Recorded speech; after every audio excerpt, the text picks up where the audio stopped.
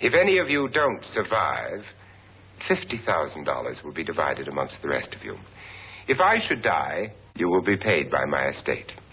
When the door is locked from the outside by the caretakers, we'll all be forced to stay in this house until morning. Darling, haven't you had enough of the silly game?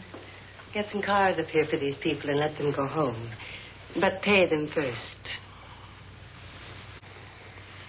In spite of my wife's faith in my ability to do the impossible, we will all have to stay in this house until 8 o'clock in the morning.